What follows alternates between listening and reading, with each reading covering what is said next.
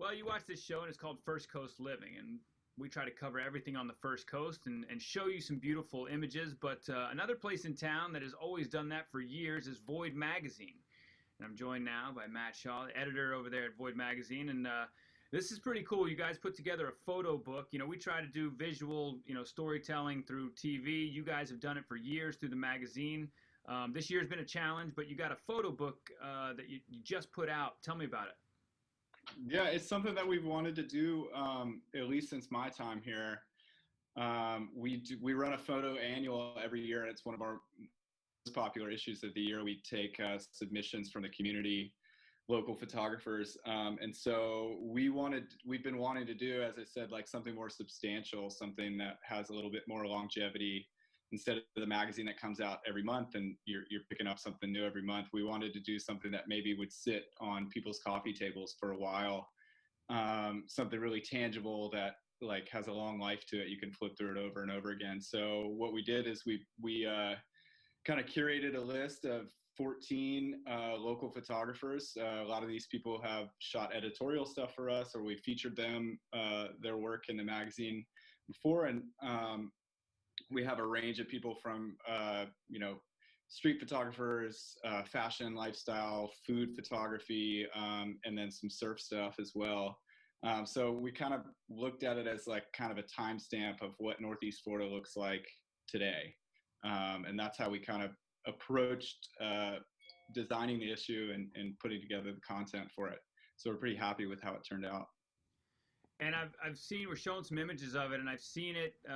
It looks, it's just classic. I mean, I remember growing up and waiting for those big magazines to come. They had the real thick and all the pictures and stuff. This thing looks pretty cool. How do people get it? So we have a web store. If you go to voidlive.com, you can find it in the tab there, or it's shop.voidlive.com if you want to go directly there.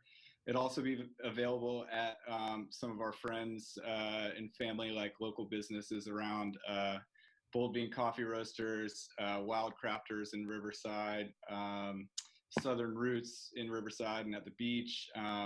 We're still getting this thing out there. Eraser Records in Murray Hill. So it'll be around. You'll be able to see it around town. And if you want to stop into our, we have a Friday pop-up at our headquarters here in Jax Beach, 602 Shutter Avenue. You can always drop by there between 11 a.m. and 6 p.m. and pick it up there. And for Void Magazine fans like myself and thousands of others on the First Coast here, I know this is kind of holding us over until you guys get back to printing, right? Yeah, we'll have an issue in mid-November coming out, and then we're going to hold off until about February. So we thought that this would be a nice, like I said, with the longevity and it being able to sit out on your coffee table for a while and stay in front of people.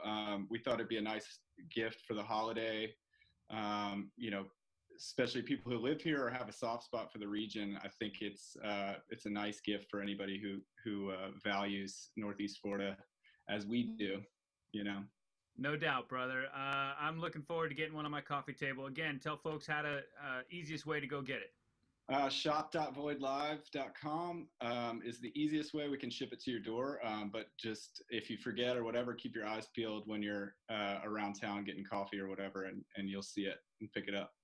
Beautiful, beautiful. Folks, go out there and get that one. It's if you like the old school feel of actually holding a magazine in your hands, it's better than Instagram, folks. Look at that. Way better than Instagram. Appreciate it, brother. Thanks, Curtis. Folks, we'll put this on the website. You can check it out again at firstcoastliving.net.